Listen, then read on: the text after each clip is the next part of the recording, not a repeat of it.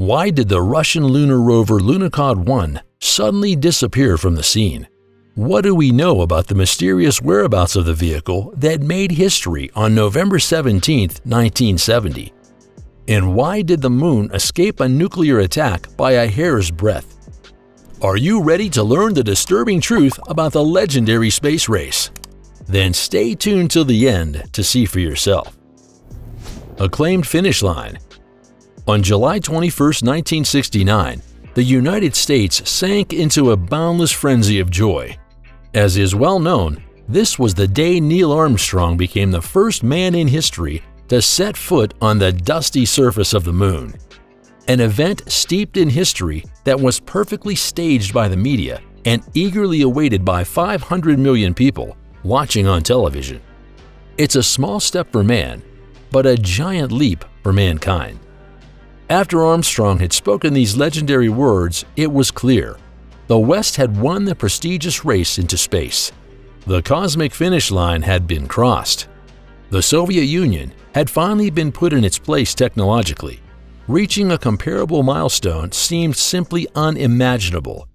But what NASA didn't know at the time was that while the West's gaze was fixed on the acclaimed Apollo 11 mission, Soviet scientists were working flat out on a breathtaking surprise that would be unleashed the very next year.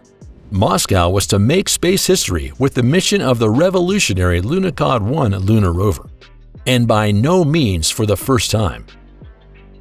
Sputnik 1 and Yuri Gagarin. So we should keep in mind that in 1957, a massive shock had gone through the American society. At that time, on October 4th, the Soviet Union had succeeded in launching the first artificial Earth satellite, Sputnik 1, into space. The fact that the West, with its democracy and free market economy, had been outdone by the hated communism triggered a serious identity crisis. We were not as superior to the East as we thought. How could it be that the Soviet Union trained 3 times more engineers than the United States?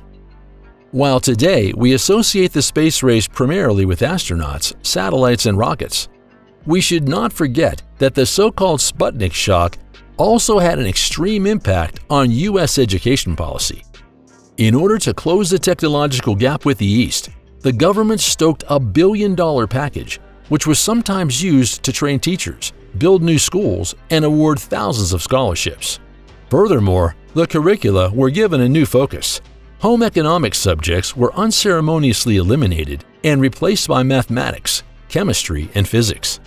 However, the corresponding measures took time to bear fruit, which is why the Soviets achieved several more remarkable space milestones in the years following the Sputnik Shock. In November 1957, the dog Laika was the first living being to be launched into Earth orbit.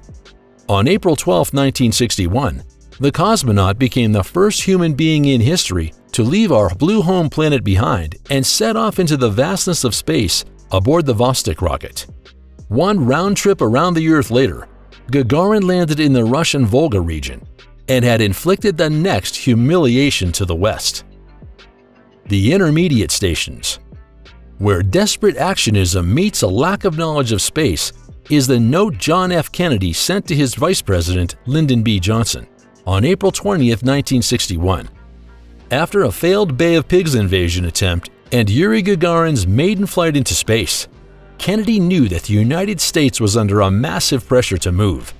Thus, in the aforementioned message, he asked, "Can we beat the Soviets by building a laboratory in space? Or by flying around the moon? Or by a rocket that will take a man to the moon and back?" So it came to pass that the original race to space was replaced by a race to the moon. Accompanied by a massive, deliberately staged media frenzy, the preparations and developments of the next few years were to be hyped up, and the engineers and astronauts celebrated as superhuman superheroes. Fundamentally, however, the following stages of the cosmic race resembled an open exchange of blows. Alan Shepard became the first American in space, and cosmonaut Valentina Tereshkova the first woman to leave Earth. In 1965, Alexei Leonov stayed outside the spacecraft for the first time.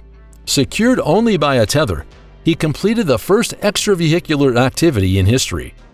The date of the first lunar landing is again 1966. However, this was an unmanned mission in which the Soviet probe Luna 9 touched down on the surface of the satellite. A year later, the United States suffered a catastrophic setback. Astronauts Edward White, Roger Chaffee, and Gus Grissom died in a fire aboard the Apollo 1 command module. As mentioned at the outset, the race into space ended in the media's perception on July 21, 1969. But although Moscow subsequently scrapped the top-secret plans for its manned lunar programs, this did not mean that the list of space milestones stopped at this point. On the contrary, in 1970, Earth's steady companion welcomed a visitor it had never seen before, the first rover to explore an alien celestial body. Lunokhod 1.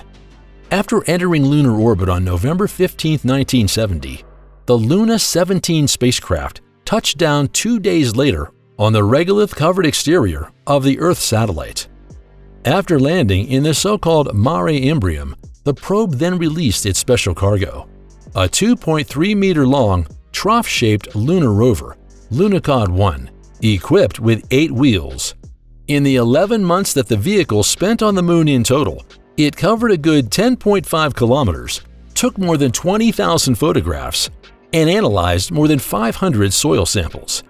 Equipped with the most advanced instruments of its time, the rover had 6 cameras, a so-called penetrometer for ground reconnaissance, a beam detector, and various velocity and distance meters. To supply Lunokhod 1 with the necessary energy, engineers equipped it with solar cells built into the hinged lid. However, Lunokhod 1 did not operate autonomously. It was mainly controlled remotely from Earth by a crew of 5. To navigate the lunar surface, the experts used the rover's cameras. However, they faced some basic complications. First and foremost, the time delay in data transmission. For example, it took 2.6 seconds before the Lunokhod 1's motors could react to an obstacle that the terrestrial scientists had spotted on the screen. To prevent the vehicle from crashing or falling over, the rover was equipped with special sensors capable of autonomously detecting deep slopes and other obstacles. Cosmic Missing Case. Originally, this groundbreaking mission was supposed to last only 3 months, but in the end, this period was almost quadrupled and extended to October 4, 1971, the 14th anniversary of Sputnik 1. In fact, however, the end of the mission was not based on a controlled abort, but a technical defect. For example, Lunokhod 1 failed because the heat dissipation of the polonium had failed. Since the heating of the instruments could no longer be guaranteed during the bitter cold lunar nights, the rover finally froze. From then on, however, the whereabouts of the lunar rover resembled a cosmic mystery.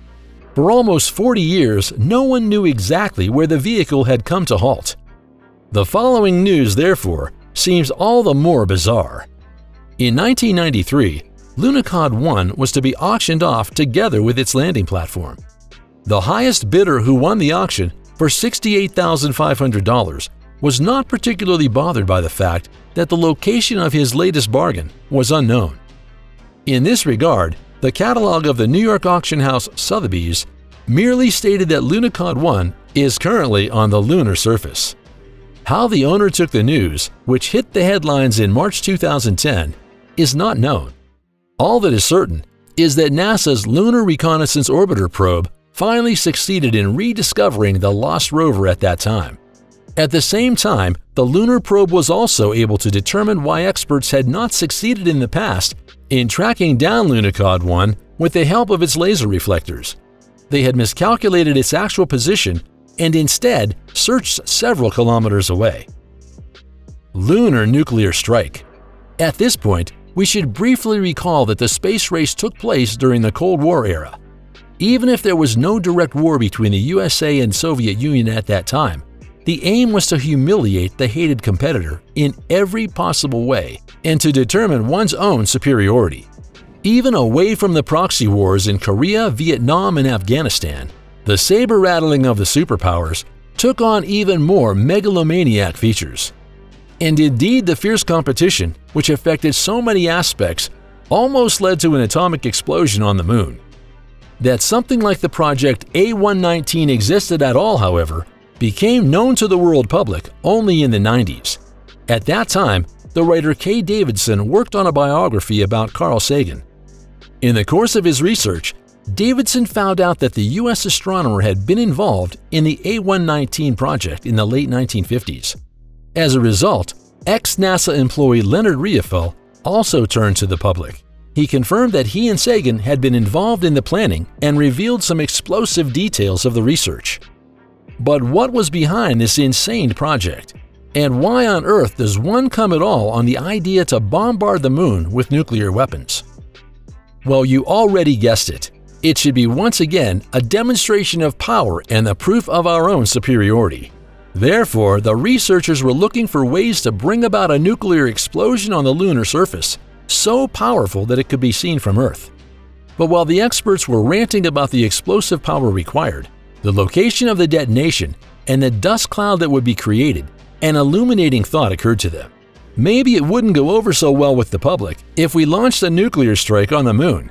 In addition, there was a danger of a technical defect during the launch of the rocket, and the explosive device becoming a devastating boomerang.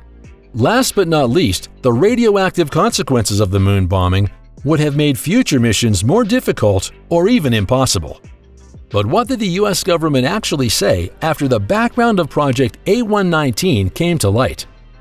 Well, nothing. To this day, the government denies any involvement in the research series. It is true that the first volume of the project study was released as a result of an official request.